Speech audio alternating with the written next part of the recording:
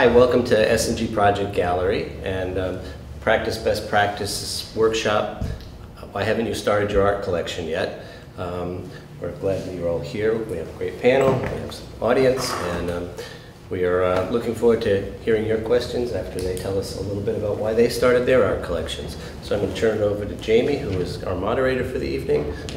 Take it away. Thank you. My name is Jamie Renzi. I'm the curator of New Bedford Art Museum Artworks. Thank you guys for being here, and thank you to our panelists. We're going to talk about collecting art, and all these lovely people have art collections. Xander is an artist who, and a community organizer who, I own some of Xander's work, and Xander and I have had many a conversation about pricing artworks. And I think that you have some interesting thoughts around that too, so we'll talk about that. Down here on the end, we have Blake Hudson. Blake, I'm going to let you say a little something about yourself. Tell me where you live and describe your art collection in 3 words. Go. Hey everybody, my name is Blake Hudson. I currently live in Albany, New York. I'm a structural engineer, so while my career doesn't lend itself to art per se, I do have a strong interaction with both my family as well as my friends in the art world. If I had to describe my collection in 3 words, I would say personal, I would say utilitarian in a sense, and I would say me. I would describe my art collection. Okay. Xander Morrow.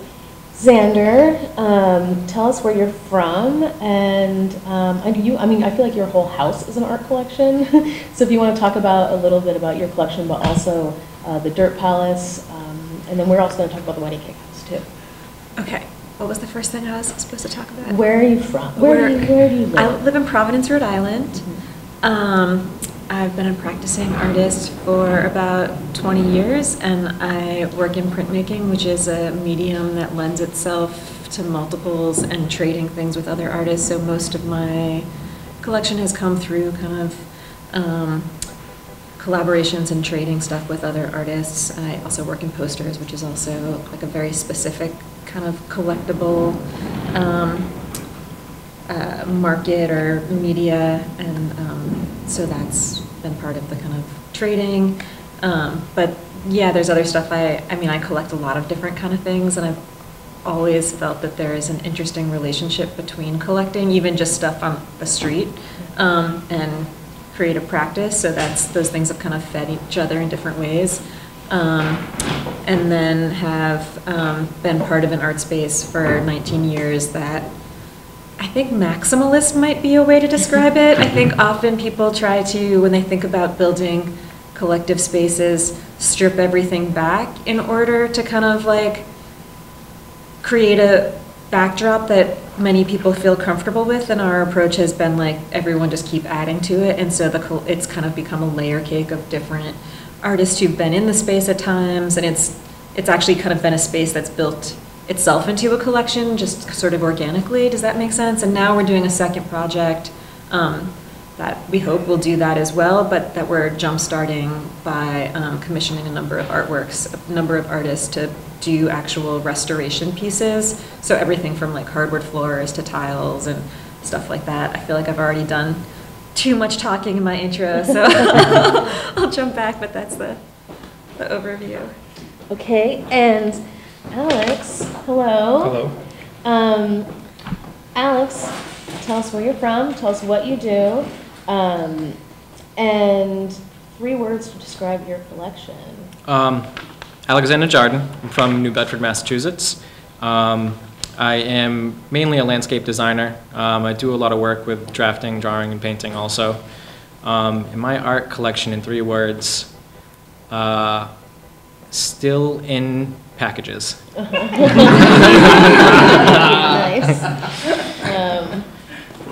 Kind of sounds like mine right now too. And then last, Richard Connor. Richard, tell us what you do and where you live, and 3 words. One of them has to be dolphin. Oh, I'll say dolphin up front because I study dolphins. I'm a biologist and been working on dolphins my entire career.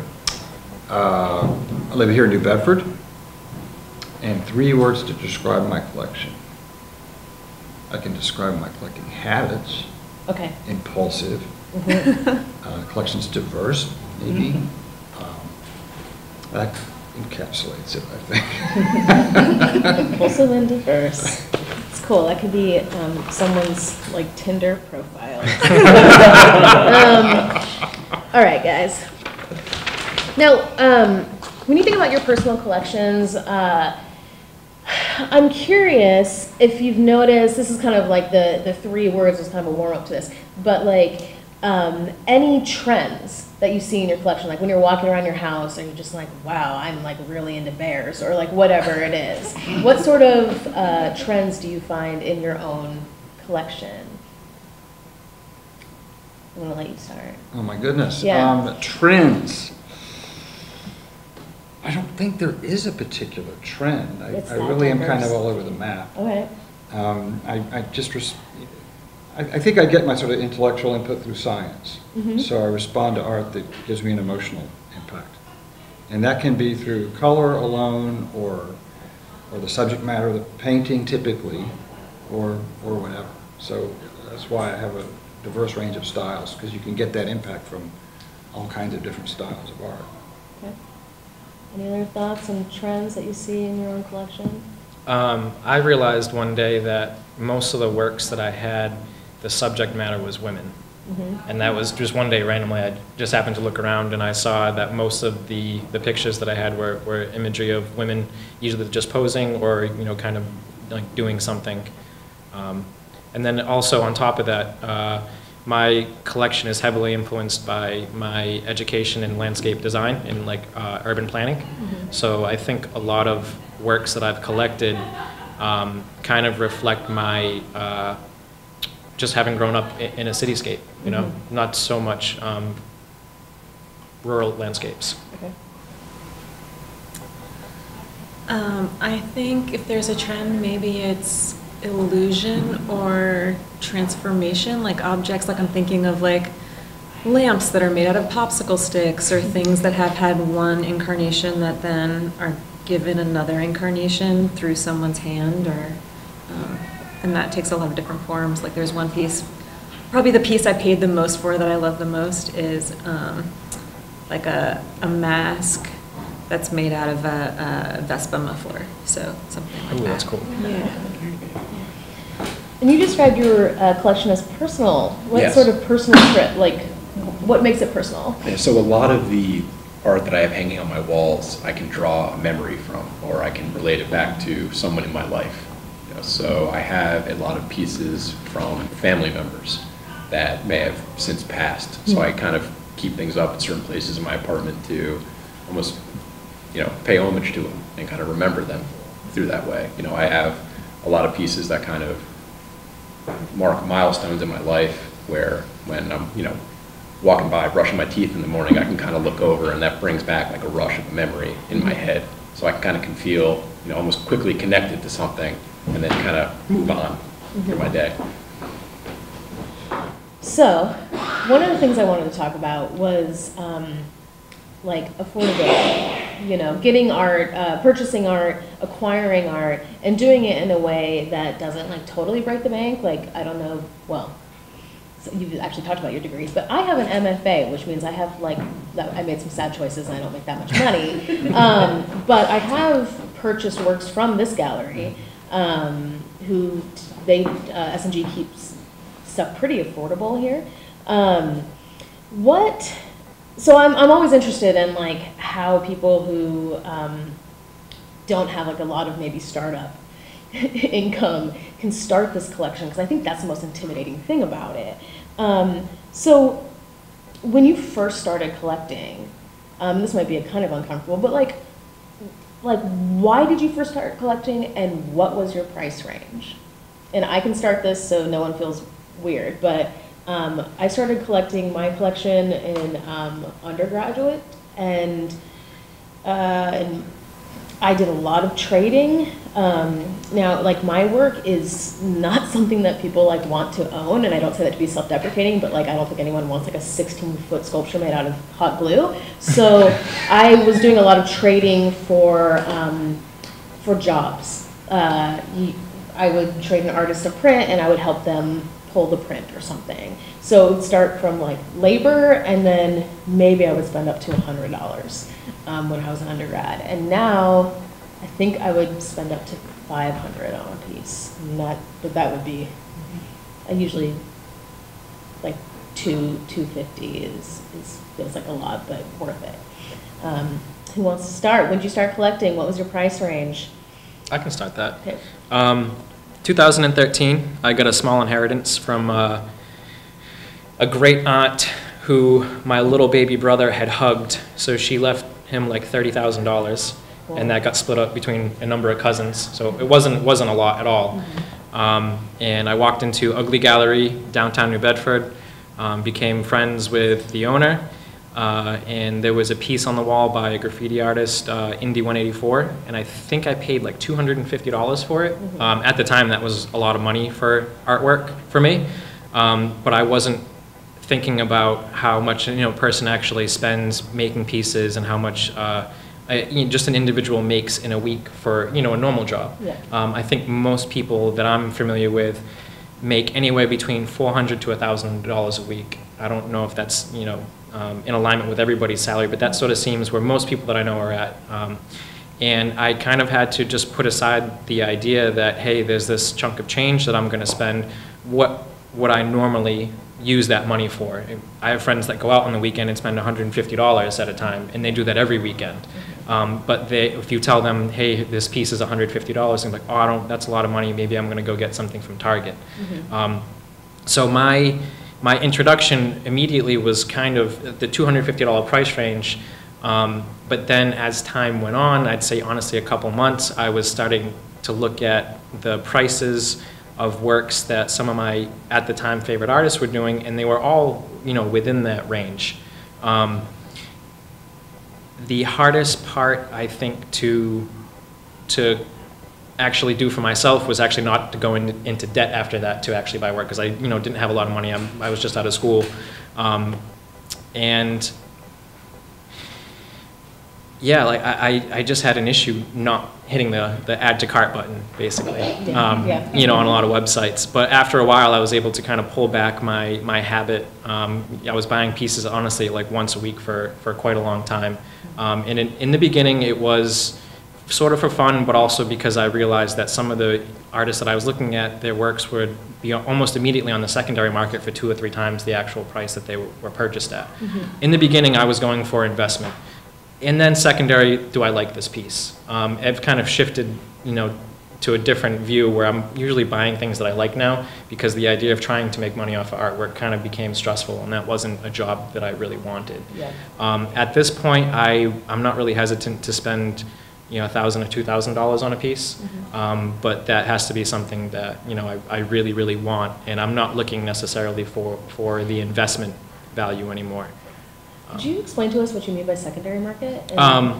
Yeah, absolutely. I think my view of collecting is a little bit different than a lot of people's, because I kind of saw it sort of like the way that, to my understanding, people buy and resell sneakers now. Sort of like, I'm going to use the term hype beast, that hype beast mentality where there's a lot of mainstream artists right now who are becoming really popular, mostly because of clothing, streetwear clothing, and then the hip-hop industry as well. A lot of the big players in those industries are collecting and showing people via social media that we're collecting, Cause, Daniel Arsham, Takashi Murakami, and that was sort of what I was going for, was buying those pieces that I knew were really had a lot of mainstream popularity. The secondary market was pretty much basically eBay. You can go on eBay and you can find, let's say, Anthony Lister, Not so much David Cho anymore. Daniel Arsham specifically right now, a lot of his pieces, his editions, as soon as they sell out, within, you know, an edition of 500 sells out in like 90 seconds, almost immediately there's people trying to resell those pieces for 2 or 3 times the amount on eBay. So I started off buying David Cho, Anthony Lister, Daniel Arsham, Swoon, and almost immediately, when those were, like I said, when they were purchased, you'd find them on some sort of art selling website or eBay. And that's really, as time has gone on in the past 5 or 6 years, that market, which people are calling flippers, they're calling that flippers, that's kind of a frowned upon mentality. It took me a little while to understand why that was frowned upon, because you're basically buying something that somebody else may want the opportunity to buy, but you're only buying it to double up your profit off of somebody else's work. Right. So that was sort of my introduction, and then I had to kind of like guide my moral compass to kind of figure out, this isn't, you know, what I'm trying to do with my work. But that was my initial, that's how I got into it. My first major purchase was an edition of 38 David Cho print. I think I spent $1,200 on it, and 2 weeks later I sold it for $1,900. I then bought a piece by Swoon. It was an edition of 64. I paid $1,200 for that, and then eventually purchased, I think, 10 Anthony Lister pieces for $100 each. Those 10 pieces that I had purchased, the secondary market value immediately went up. I think I paid $2,500 for all of those pieces, and the collection is valued at, I don't want to say it's worth, but it's valued at about $8,500 to $10,000 at this point. Do you insure all your work? No. That's something I need to actually do, and I've been looking into that a little bit more recently. I've kind of just hope that wherever I store my stuff, it doesn't burn down, essentially. You can't really insure it. You have to get it all individually appraised, and every 5 years or something. It's not practical. Yeah, I mean, I wonder, like writing, writing a list of its declared insurance value out, and then having that be on your home owner's insurance. But still, I mean, these are, if they're not additions, this. Like, what, you're going to get maybe $1,000 for a painting that you lost in a fire, but you still lost that painting in a fire. So, Xander and I have had a couple conversations, sort of coming off that. I'm going to kind of pivot here. Now, Xander and I, so Xander, you have a couple of posters. You were talking about posters. I think there's a couple of these that are flipping through here, too. You keep your posters like really reasonable. And can you talk about why you do that? Well, because I think the market is pretty flooded in Rhode Island. There's just so many printmakers. And I also think it's, you know, it's like, so it's a tricky thing because I do, not so much with posters, but with prints, I sell both, like working through a gallery in New York and in Rhode Island. It can be really hard to find price points that meet the needs of both kind of situations. And I've sort of settled at certain places for certain things. And posters, because some of my limited edition prints end up being higher than most of what kind of people who are my peers and friends in Rhode Island would spend on artwork, I keep the poster pieces cheaper. And I think posters just generally have, like, they just live at a different, unless you're like Shepherd Ferry or something that's super duper collectible, they just kind of live in a different realm. Yeah, well, and then there's a whole like poster culture in Providence too. Yeah. Where like if you have an event, there's usually a screen printed poster. It's like this very beautiful special thing that in and of itself outside of the event is great. When I first moved to Providence, it was like, oh, if you're gonna have an event, you gotta make a poster for it. And I was like, oh my God. And also printmaking is a major thing that the Dirt Palace supports. And do you want to talk about how printmaking is supported through the Dirt Palace? And well, there's a communal studio that people have access to do screen printing, which helps make things happen because it's not a crazy setup to do screen printing, but it's enough of a pain that having easy access to something is definitely helpful. But yeah, it's just never, I have seen stuff get flipped and that always does feel a little bit weird. But yeah, I don't know. It's always made sense to me to keep stuff kind of, at least certain things, at a lower price point, just because it's like I'm making things for a practical purpose. Usually when I'm making a poster, either I'm doing it for something I care about, or I'm commissioned and already getting paid to like produce that work. So then anything I sell is just kind of like something that comes on top of what I'm expecting. So yeah, it works out to be okay to be able to. And I don't usually sign or number, so. Oh, okay. So you said that, like that, a lot of your family influenced your collection? Yes. Did you inherit works, or are you like going into parents' house and being like, I want this one? Yeah, so it was, I think, a mix between basement diving and stealing things off walls. Cool. So when I graduated college and moved out of my mom's house in 2016, I finally had my own space to kind of present everything. So I went, on my dad's side of the family is incredibly creative, so I pulled, artworks from each aunt, each uncle, my grandparents, and kind of tried to pull pieces that either I grew up around or kind of spoke to me in a way where I felt connected to it. Something also just kind of going back to the idea of reselling. A good portion of my collection, so to speak, kind of lies in vinyl music, and less so the music, but more so the jacket art and kind of unique prints and special rarity types. I know just like in the past, I've signed up for newsletters to get them free, and I've been willing to paid up to close to $600 for individual records. Oh, that's awesome. Just for whether it be special color variants, particular jackets that may have had some type of printing error, because I like that. I like the uniqueness and the individuality of it, and I have friends that'll laugh and think it's funny, and then people on message boards will say, like, I can't believe you actually play this, like, I can't believe you listen to it, but my feeling and connection with it is that I have an ownership over it, and it should be utilized in the way it was meant to be portrayed, and I feel that I couldn't resell something like that because it's kind of become personal for me. So you're like the sneaker collector who actually wears the sneakers. Yes. That's cool. Cool. Yeah. How do you display records? Kind of going back to that, where my family's creative.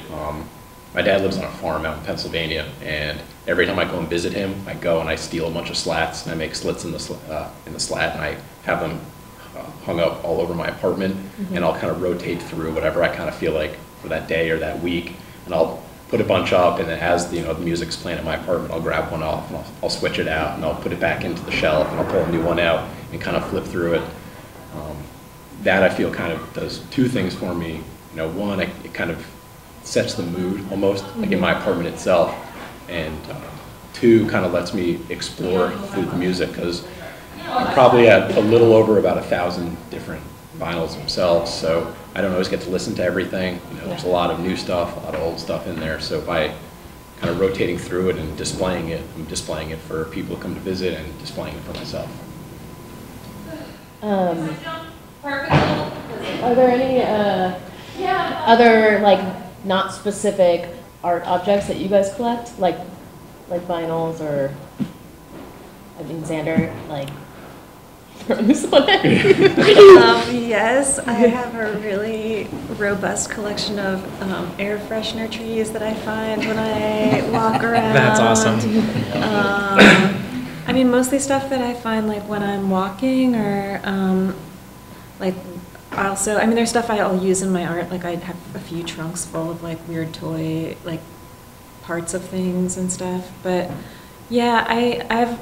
It's interesting because I feel like a lot of artists who I came up with were really I felt like collected a lot and felt like kind of taking care of material things was like part of our job as artists, to kind of really engage in this way and to like almost have like an encyclopedic knowledge of like, oh, that kaleidoscope from that time, it was just, and this was like kind of early eBay, so people were also like, it just felt like junk was like, and kind of thinking about like the detritus of hypercapitalism was something that people were processing through by objects coming into their circulation. So yeah, it's always been like in my consciousness and process. And, Any other?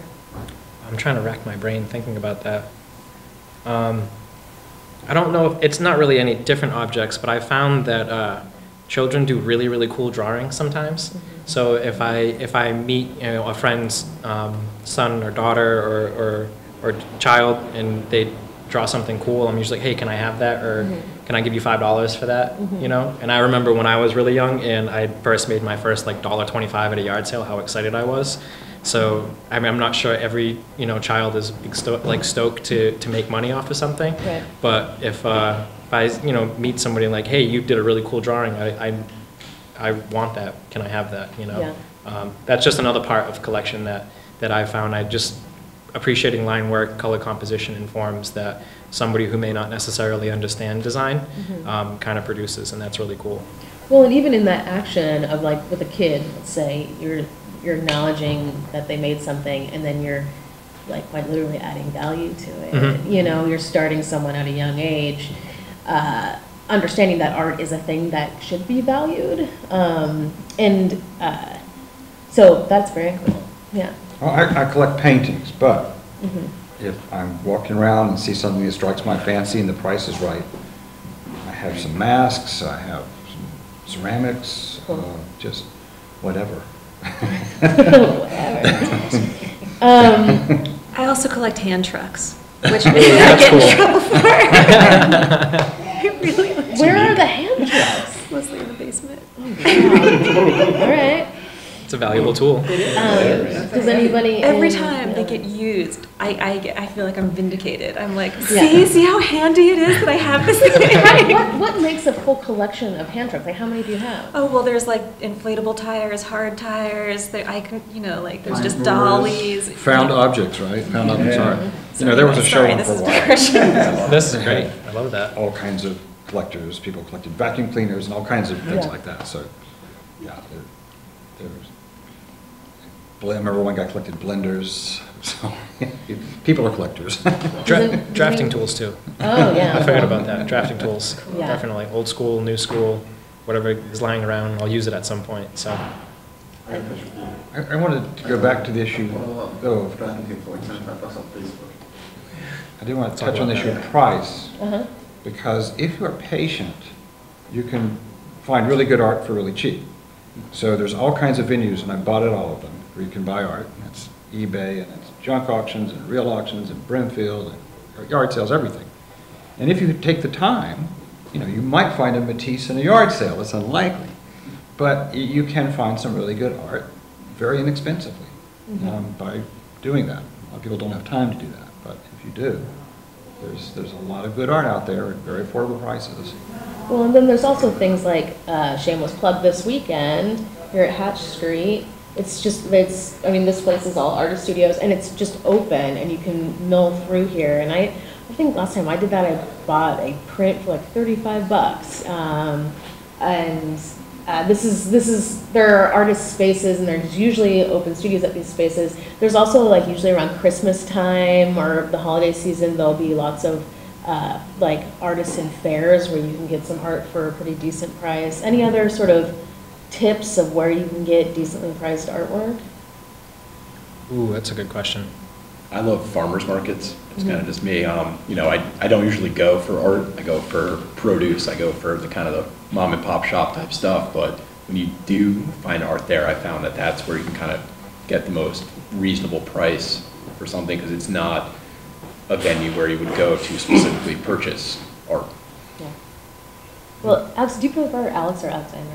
Alex. Alex. Yes. Can you talk a little bit about buying stuff through social media? Yeah, absolutely. I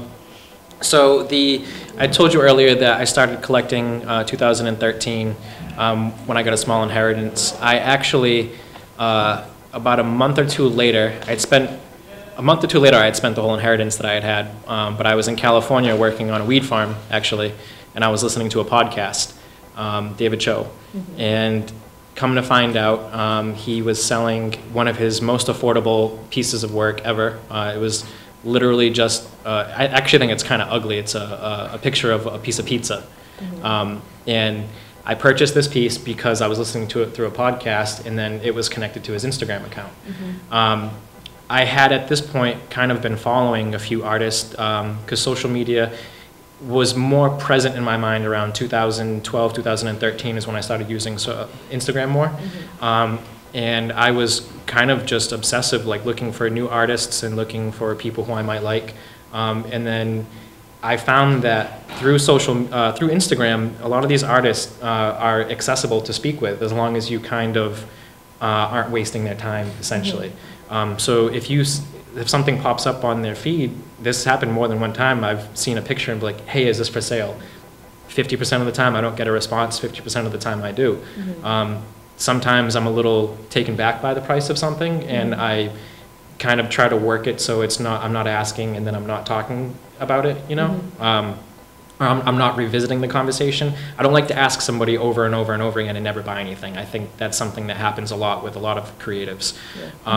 So that's one thing that I try not to do. I'll wait for something that I really, really like, but I kind of shamelessly ask anybody if everything's for sale. And Instagram, I have found that I've been able to speak to a lot of my favorite artists directly through Instagram. I think I mentioned earlier I've collected a number of Anthony Lister prints and an original drawing, and when his first came up for sale in 2014 or 15, I clicked the link in his Instagram page and it wasn't working, so I just emailed him and we had a quick conversation back and forth. Anthony Lister is one of the more well-known contemporary artists in Australia right now. So we had a quick back and forth, and then when everything worked out and he said thank you for telling me my site wasn't working, I ended up receiving the first, the #1 out of 100 in this specific edition. So it was sort of just just saying, hey, I want this, or something popping up and me just enjoying it, and kind of just putting myself out there and asking. At this point, I think there's 2,000 people on my Instagram that I follow. Most of them are artists. So when I look through their stuff, if there's something that I really like or I think is worth collecting, I'll just honestly ask. And that's the easiest part about it. And that's really, really cool because I think otherwise, I don't know what it is about that platform, but otherwise those aren't really people that you can access on a regular basis. A lot of famous artists, there's a lot of people trying to talk to them. I wouldn't really want to try to entertain conversations with everybody, but it just so happens that that's the market for creatives right now, for being able to showcase and then get it directly out rather than going through a middleman. Yeah. Well, it's interesting too, like the form of Instagram might allow for people who are maybe like a little less bold or a little more shy to, it creates like a very nice buffer where you send a DM and it's just like, this might never come back. Okay. Thoughts, feelings, how are we all doing? Well. Okay, really quickly, I wanted to ask when we were talking about questions, does anybody in the crowd collect something weird other than art? Yes. I collect street garbage. Street garbage. What else? Just shout them. Walks, you know. Collecting street garbage. Any animal skulls. Animal skulls. That's cool. Cool. Not necessarily me, but my sister collects Monopoly sets. Oh, Okay. Well, including the game pieces. She goes to flea markets all over Florida. Every time they come out with a new edition, she adds it in. I think she's got about 200 different game sets. crazy. Including like an original 1930s one. I feel like in our house I collect a lot of scissors, but not on purpose. I just have 1,000 scissors. All right. So speaking about Instagram, I just totally distracted myself. Get back to it. But what advice would you have, any of you, for artists who want to sell their stuff on Instagram? Like if you're looking at the stuff all day, are there any, not all day, I'm sure you do other things. I find myself on Instagram more than I'd like to, for sure. So, do you have tips for artists, like on how to get their stuff out there through social media? I think I've experienced this myself through my social media. It's the more often that I put something out on social media, the more interest continually I'll find. Like if I don't post something for 6 months, I may not see something pop up. I may not see somebody who's interested in any of my work particularly. But it really seems like if you just post an image of a single photo of a piece that you have with a brief description, when you scrolls by, there's usually something that, whatever it is, my brain's working, I'll see something, I'm like, oh, that was interesting, maybe I'll go back to that. So if you can post something that's not necessarily a lifestyle image, or if it's just the work itself, when you kind of scroll by, even at a quick pace, you might see something, it might be a color, there might be a form that just catches somebody's eye. And if you're interested in selling your work, it's a pretty easy place to, I think, do that. But again, the biggest problem that I've had, or I've seen, I should say, is people asking to buy pieces and then not necessarily following through with it. Yeah. So that's something I think in regards to selling stuff, I think one thing that people should keep in mind is you might have a conversation a million times telling somebody what a price is and them are never hearing about it. But other than that, it's sort of I think, typical just putting yourself out there, just put something out there that you like, but it is specifically just that. Just put the work out there, and keep doing it, and you'll be able to, I guarantee you'll be able to sell your work that way.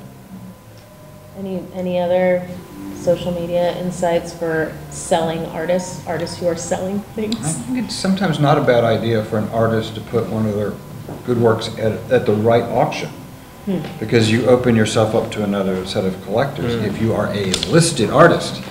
Yes. And so it's not something bad to do. But you got to target the right auction. Because as a collector, I love it when things I like show up in the wrong auction. Then I get really good deals. Yeah, I so, see. How do artists even begin to navigate finding what the right auction is? Well, you have to see the kind of art they might sell there. First, make sure they sell art sometimes at this auction. Yeah. And it's not, like an American furniture auction or something like that, which I found really good art at. And, Provincetown auctions, for example, for more modern art might work, that sort of thing. But, I've done that for artists, put their work in auction, got them listed. Yeah. I think if you want to sell work any way that's not directly through yourself, through like a social media platform or a website, the information that I've been given from many of my friends who are pretty successful artists is they walk around a city and they go to galleries and they'll find a gallery that suits whatever their style is, and you go in and ask.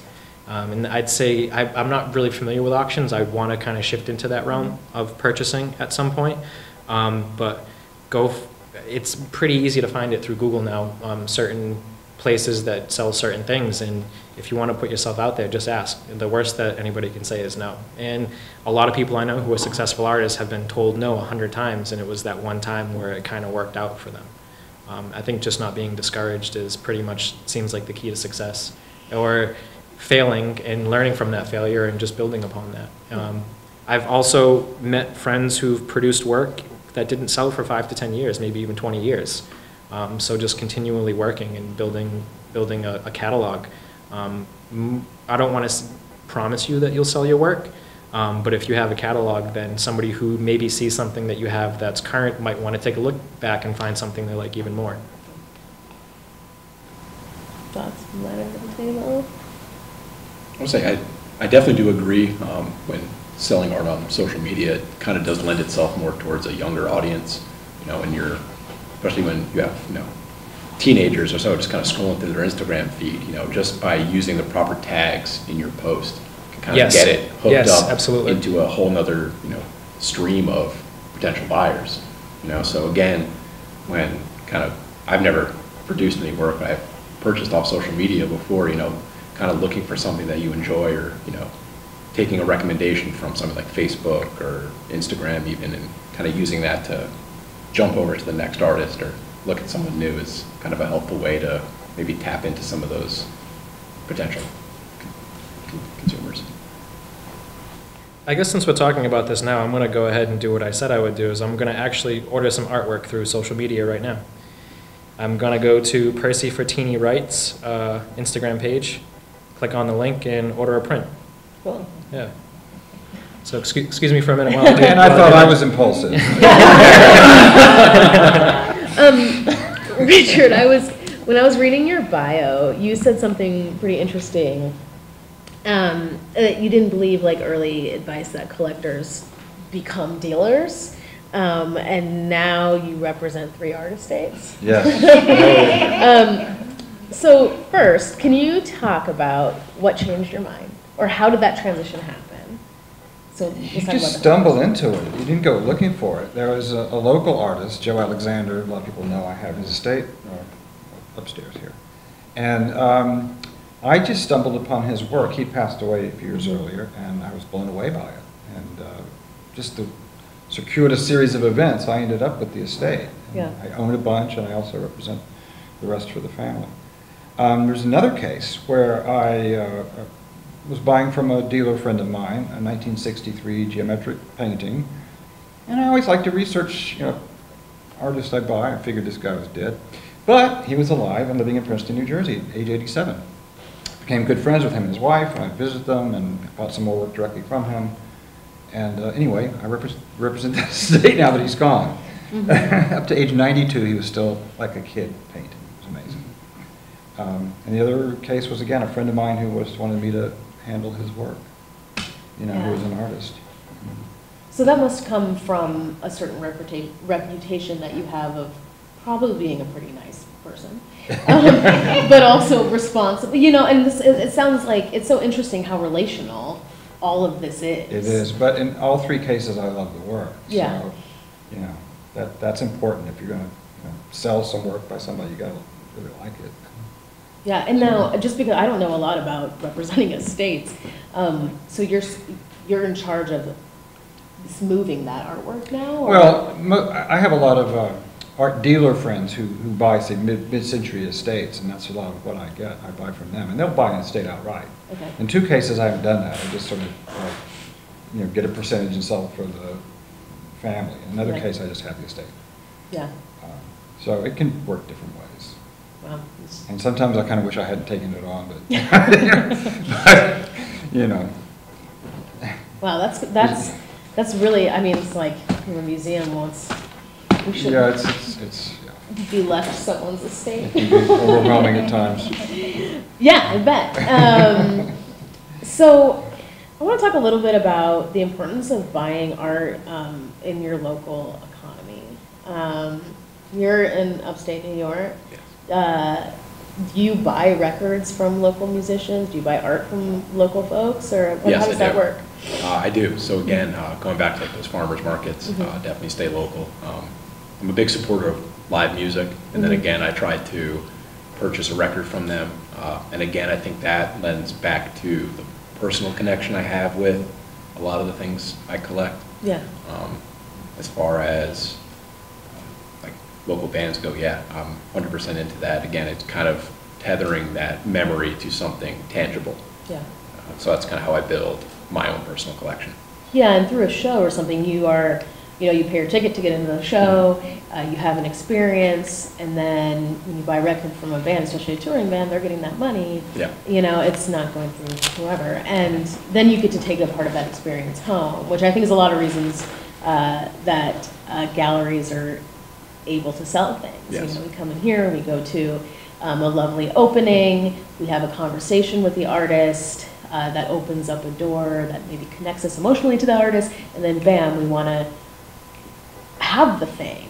And I'm just so curious, like, what do you guys think it is in that? Like, what is the thing that we're trying to get in that moment, or to keep in that moment? I think it's the connection with the individual that created it and then sold it. I find that I have a distinct attraction to buying directly from whoever created whatever it is I'm buying. Because you can ask, why did you do this? How did you do this? So forth. And by having that conversation with them, you're then, again, associating a memory, a conversation to it, and kind of building it up more than it's just, if it's just, ink on paper. You're connecting something kind of whole to something intangible. Other thoughts on that? I have a few different ways that I decide to purchase something. There's the one level of I'll relate it to when you're a kid and you go through the toy store and you really want something and you don't know why, you just want it.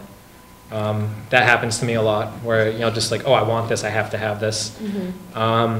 Then there's the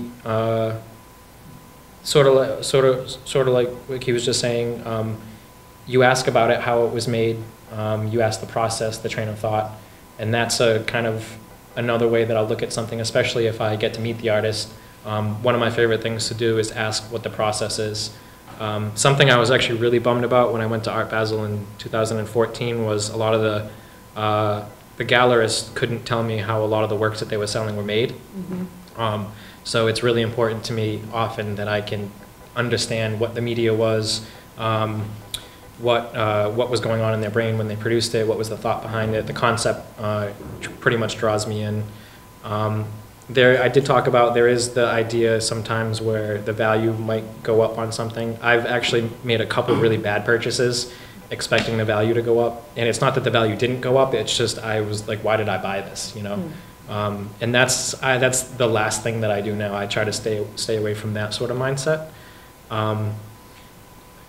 In regards to, say, local artists, I've been supported pretty heavily by a lot of my friends in the local community. So if I see something hey, I gotta have this mentality, and it's a local artist, usually that's a done deal for me. It's really difficult for me to kind of back away from that, even if I know that hey, maybe I don't have the money right now for this. I'm gonna find a way to allocate the funds just so I can get this person's work, because if, one, I really like it, and two, everybody has supported me. I wouldn't be where I am without everybody else. And I think it's important to kind of perpetuate that as well. Yeah, I think I mainly collect, dead artists. Mm-hmm. But that's being said, I have paintings from quite a few local artists. Yeah. Just because you're around here and you see it, and again, I gotta have that. Mm-hmm. So it happens. So Xander, the new project that you're working on is called the Wedding Cake House. So basically something that's really interesting about the Wedding Cake House is that you guys are creating a permanent collection, sort of just in the wallpaper and the handrails and whatnot, and then also sort of a long-term collection as well with the flat and framed stuff. And in doing so, you're creating really a living archive of local artists, feminist artists. Can you talk a little bit about the same with the Dirt Palace too? What is the urge? Where did you see the need to create sort of such a community around local artists and their artworks? I mean, I think the community part came first. I mean, honestly, when we talk about why do people collect things, I feel like that's become so adjacent and not central to the process of what and even making objects. I think within so many people who are circulating around art, there's this sense that objects to a certain extent are passé, even though I think there's a lot about being an artist that has to do with the knowledge that you get from working with your hands and being very tangibly engaged with something that's physical and that involves just a kind of learning that's kinesthetic, that I think is really valuable. And I always, I'm super supportive of artists who are conceptual, but also I'm but yeah, learn something from your hands too. Anyway, that's a digression. But I think this house is very much about acknowledging that there are so many skills that artists have, and that the history of art, in many ways, and I guess it has to do with sort of a feminist view of art history, in that, I think so much of what's exalted in the past in terms of fine art has been this big idea, kind of masculine conception of how art gets made. And I think we're much more interested in craft and taking care of things and preserving things and upkeep and maintenance. And I think that the idea of bringing artists in to repair. So this house where we've been renovating was abandoned for 30 years, and part of the process of renovating it has been commissioning a number of artists to, to kind of deal with aspects of the space, but in a very built-in long-term way, and to keep kind of piling that up. And so artists have made tiles, they've done woodworking, plaster moldings, all kinds of stuff that just are skills that artists have. So now I'm where is this am I digressing? I think it's about, so I think it's like, it's less about the objects than about, but also I think it's like, how do people want to live with art? And I think that like living with art in a frame on a wall is interesting, but I think like thinking about it being integrated into like I think just encouraging people to be like, oh, I could hire anyone to like tile my bathroom with some tiles bought at Home Depot, or would it be that much more expensive to like see if this local ceramicist makes tiles, and what would it take to get them to like redo my bathroom? And it turns out it's like kind of not that much more expensive, and that there's a lot of ways to do things that can you know, really inject energy into local economies, which I just think we're at a moment of like, what are our economies in New England? Like, how do we make these things work? I don't believe any numbers around any of these things. I think there's like a lot of energy around like hitching a lot of hope to like arts as a star, and I don't necessarily believe in that either. Like, I just think we have to be really realistic and that understanding that community is going to be the heart of like how we think about what where economies are built, and how growth happens or something. I love that.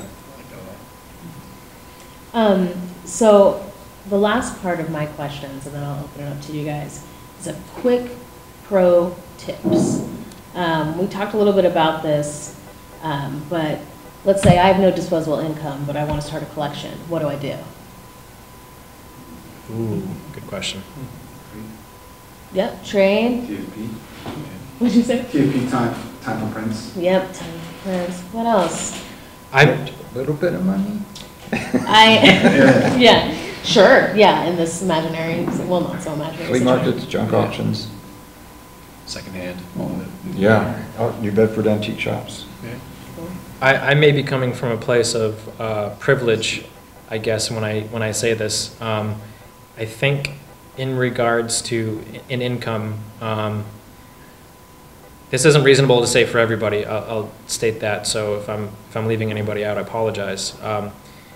It always seems like where there's a will, there's a way. And if you really want something, even if it's a little bit higher of a price point, the same way that it was told to me about, you know, saving your money for retirement or something like that. Even if it's a small amount, just $10 a week. Mm-hmm. At the end of the year, that's $500. You can buy a really cool piece of art or a number of small pieces for that price. If that's not something that's reasonable, maybe there's a small side hustle you can do that doesn't take too much time up per week. But again, I understand not everybody's life allows for that. Not everybody some people may not even have an hour of their week to, you know, do something that adds to that income. Yeah.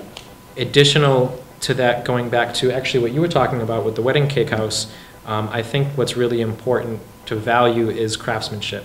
I'm coming from a place where everything around me that I see at some point was touched or designed by human hands. Mm-hmm. Stuff from IKEA is stuff from Home Depot, and it's what value do you want to place on mass-produced objects versus objects that are crafted by an individual craftsman.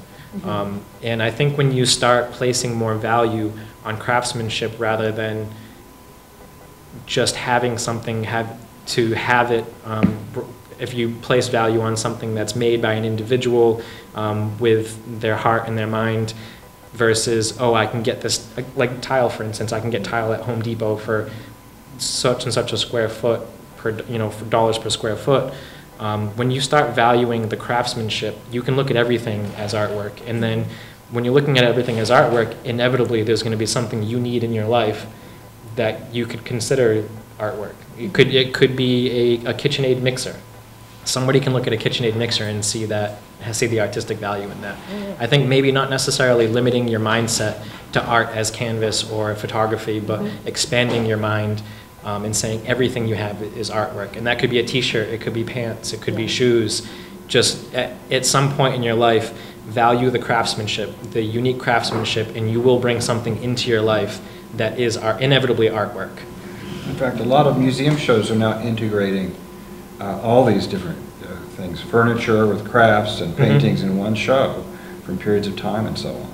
You know, it's really nice. Yeah, like the RISD's 20th Century Collection is one of my favorite curated spots, because it's like there's a dress from that time period and there's a thing. It's a great spot.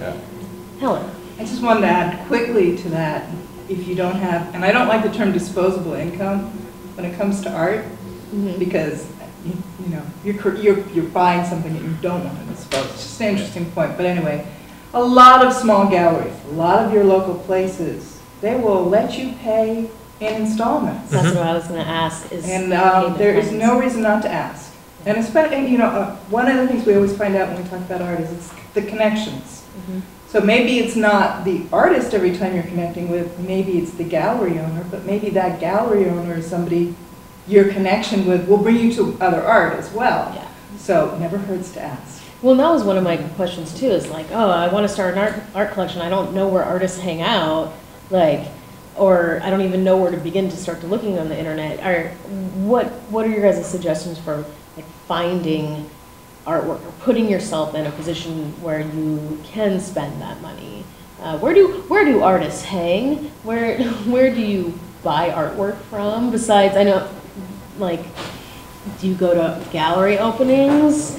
Do you stalk people on the internet? What's the... Co-Creative in New Bedford. There it is. There it is. Go to Co-Creative in New Bedford, and I guarantee you will find something for you at a price that you'll be able to afford. If not, you'll find an artist there who will be willing to work with you. And if not, then you'll find an artist there who could introduce you, or a person who can introduce you to somebody who can work with it. Co-working spaces, local galleries. Again, I'm going to say I think I come from a place of privilege in that I don't necessarily have a problem talking to random people or strangers, and I know some people may have reservations about that. I've spent a lot of years of my life working on my those sort of skills in regards to business, and I found that that helps me, is just being open to a conversation with anybody, and you don't really know where it's going to lead you. But that's how I've mainly gotten involved in certain scenes and communities, is just being okay with talking to a random person, and just express your interest. And usually people will say, oh, I know somebody, or I know something you'll be interested in. New Bedford's particularly creative, so I'm not 100% sure about, you know, other places. I've had success in other places, other cities, but I also am possibly wondering if that's because the people who I was introduced to those areas with knew what my background was. So that's usually something, when they think of me, is on the forefront of their mind. Having people identify you with that interest, you know, even if you're not creative, just if your friend knows that you're interested in something like that. I get text messages from friends all the time. Did you see this show? Or do you know this person? Have you seen this gallery? Have you seen this work? Just kind of having it as a part of your life, it will find you. It will come to you. That's true. But I'd be remiss not to state, especially in this location, Hatch Street Open Studios. Yes. Lots of art, lots of artists art available at good open prices. studios are cool because you don't actually have to talk to anyone if you don't want to. You can just kind of like roam through people's stuff, like not their stuff, but like through their galleries and check stuff out, and then you can have, I don't know, you don't, like, if there's reservations about talking to people, you don't always have to. Okay. I'm gonna open it up. Do you guys have any questions for this lovely crew, or anybody else in the room? Sure. One of the reasons that we wanted to put this workshop together was to get people started, and like to, you know, get people to find the kinds of venues and the kinds of experiences that you started to talk about, or like, you know, meeting people, getting to know a little bit about the work and stuff. How did you cross that threshold from I don't know anything to you're all now quite literate? How did you cross that threshold into let me just walk in the room and get some free food and a glass of wine to start actually talking about the art?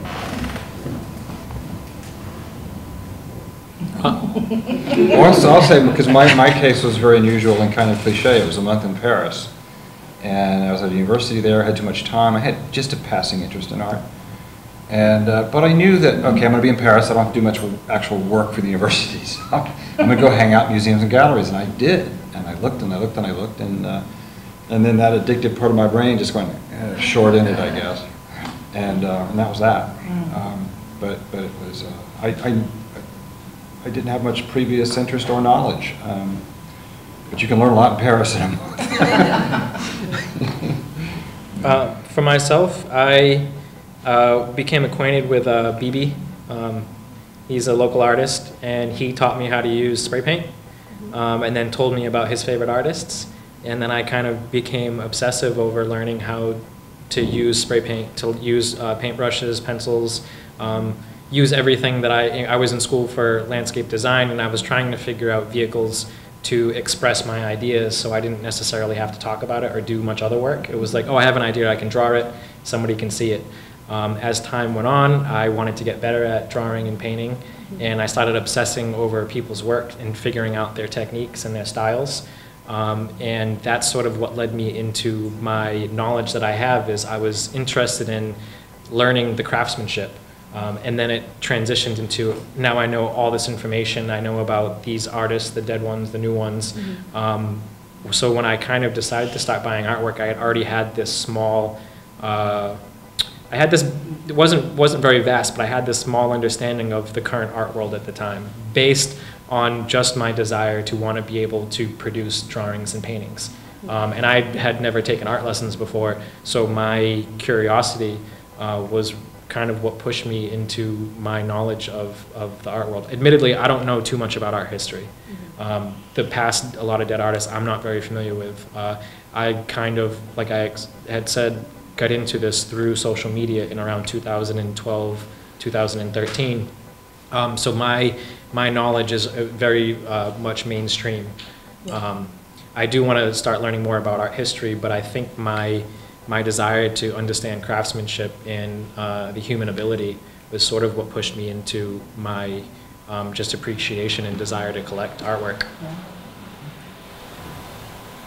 Well, I think that the thing that's interesting about art is, even though it can seem really intimidating because art history is vast, I think it's ultimately sort of about being alive and being creative, and I think that people can respond to it on so many different levels. And I think once you can get past like whatever intimidation there is of like art history, I think that everyone comes pre-built with their own instincts, and there's, you know, I think that like it's about what you like and about what resonates with you and what you're interested in. So I think that like once you can kind of dig into that and just feel comfortable with that, then you start following paths, and then curiosity, you know, just takes you down so many different paths, and then your life is over. Or just beginning. You're just beginning, yeah.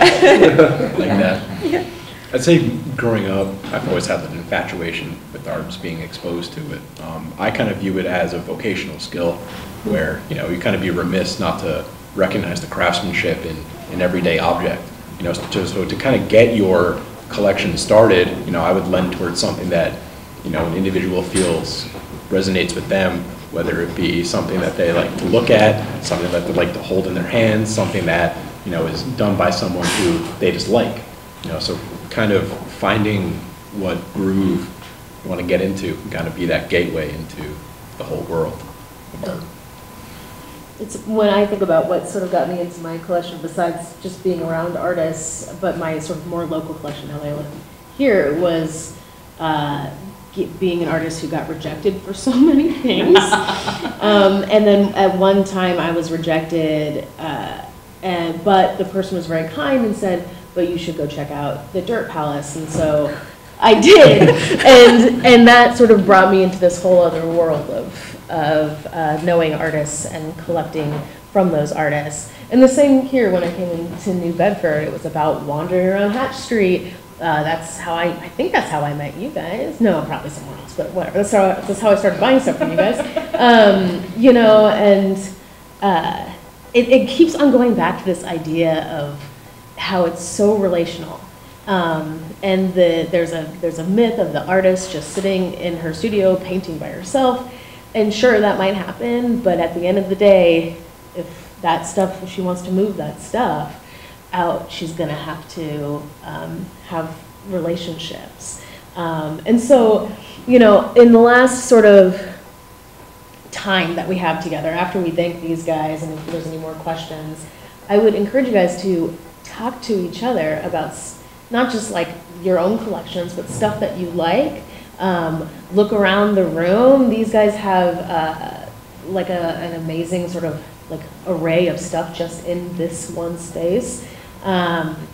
And ask each other for connections. You know, if you're into 20th century artwork that you want to start collecting, I mean, maybe this guy, right?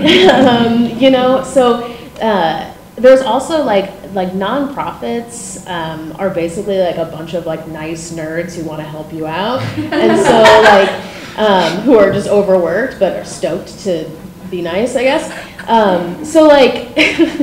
You know, wandering into Co-Creative Center or wandering into the art museum and just asking questions and looking around. And I don't remember which one of you said that it was just about, when you went to Paris, it was just about looking and looking and looking and looking. And that's a major practice that artists do, but also collectors do as well, is learning how to look. Final thoughts from the crowd? Yes. Do you have an experience, do you have a regret, like the one that got away?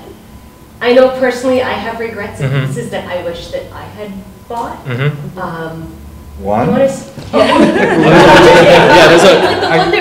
there's a whole bunch. You just bought this great painting and your bank account is empty, and then you see this other one. Oh my God! Well, you don't have any money. I have a few of them. I have a series of Anthony Lister prints I bought. I didn't collect the whole series just because I didn't know when it was going to end. So he kept producing work, like piece after piece, and it was, I think, 2 or 3 pieces out of the whole collection I missed out on. Same thing with Daniel Arsham. I missed out on collecting most of his, in addition, he had an edition of small sculptures that he was doing, and I, for some reason, decided to only buy 2 out of, I think, the 8 or 9. And then the most recent was by a gentleman named Michael Vasquez from Florida, like Miami area. And I had sent him a message on Instagram. He got back to me, in a 4-inch by 6-inch painting study that he had on acrylic was $600, which I was kind of taken back by the price for such a small piece. A month later, I found out that Swiss Beats owned the original massive, like the full-size wall piece, and I had spoken to Michael about buying the small study, and I was really, really bummed when I found out that Swiss Beats owned the large original, and I'd missed out on buying the small piece. That one was the one that was like, wow, that was a really, really big mistake, and I hope that never happens again. So. Weirdly, sometimes those ones that you don't get come back. Even when you didn't buy it at auction and somebody else did. And some years later, oh, there it is again. That's happened to me. I will be ecstatic if that's the case. For sure. Xander, regrets? No regrets ever. No regrets? I don't think so either. I mean, again, comparatively, I think my collection is kind of in its infancy. You know, maybe I'll start regretting when I run out of wall space to kind of present everything, but you know, as of right now, I draw happiness from what I collect, so I kind of feel I haven't made a poor purchase, and I've kind of, you know, approached each purchasing opportunity with saying, you know, either I want this or I don't, and if I want it, I'm going to get it. You know, that's kind of how I've approached my collection. Does that answer? I do have regrets. I do have regrets. When I was in graduate school, they had a show of they had a bunch of Rembrandt plates, and they had done prints from them, and you could buy one, you know, 4 by 6 in size, and at that point I could not justify spending $500. I mean, it wasn't even expensive, $500, and now like, that would have been a great investment to have that, because you know, those things only go up in price. I mean, clearly not an original, but from original plates. And even more recently, I've seen pieces recently at Gallery X where I saw it, I'm like, all right, that's cool, but it just kept coming back in my mind. Yeah. And even during this discussion, I'm thinking about it. Don't regret it, because those things off plates that were way ahead of more recent, they didn't go up in price. And you might be able to find one at auction that, you know, was earlier or something. So. I love a good Antiques Roadshow, like, you know, when you get the gold coins at the end, yeah. I can't tell you how many people call a museum asking about a painting that they found under their grandma's bed. Yeah. It happens a lot. I used to send them all to Janice, but now she's not here anymore. Right here. I'll send them to you. Oh, careful. Sorry. You know, I can look up on a website very easily and look at auction records. I do that for people all the time. Oh. It's easy. Oh, I need to learn that. Giving out your phone number to. No. Thoughts, feelings, anyone else? Final thoughts from the, I think the most important part of this sort of just collecting journey for me was something I had said earlier, is looking at every single thing that exists in the real world as artwork in some way, shape, or form, whether it be even trash on the street. It is oftentimes I'll literally look at a piece of garbage juxtaposed against a rock, against a fence, and I'm like, wow, that's an absolutely gorgeous form. And it's really weird to say that, but when you kind of realize that everything at some point has been designed or touched by human hands or has gone through the human mind to actually exist, it's really difficult not to look at everything as artwork. And then it's kind of figuring out what your preference is. But I think when you finally get into that mindset, the world looks a lot prettier, you know? And you find beauty in things that other people may not necessarily ever look at in a lifetime and say that that's really pretty. let's end there. We can't talk that. Hey, can we thank these guys? Thank you all for coming. Thank you. Hand this over to Den. He has some things he wants to say to you. Just a little housekeeping. We have a sign-up sheet for the practice best practice. If people want to add their email to it, we'll have it over there. Please feel free. There's also one for the gallery if you want to know what shows we're doing here. We also have some evaluations if you'd like to fill out what you thought of what happened this evening. I'll leave those here. And we also have information from some of the stuff that we've done before. You can kind of make your own packet if you want to put some stuff together from some of the previous handouts that you might find interesting, so help yourself. Do talk to these people, talk to us, talk to each other, look at the work, buy the work, and spread the word, because we're going to be doing a whole series of these, and we really want these to become an important thing for the whole creative community, locally and somewhat larger. It's like the old-fashioned salon, right? Yes, exactly. So I want to thank everybody who on the panel, and I want to thank all of you for coming and spread the word. Thanks a lot. I have one more thing to say that I would be, if I could say. Practice Best Practice is partially funded by generous grants from the Mattapoisett Local Cultural Council and the New Bedford Local Cultural Council. I have to say those things because those people give us money and we're so thankful, but also the way we get money to do things like this is through documenting it. And so one of the ways we document it is these surveys. It helps us give data back to our grantors. So if you would fill one of those out for us, that would be awesome. And they're really short. Yes. All right. Yay! Thank you. Thank you. Appreciate it. Well.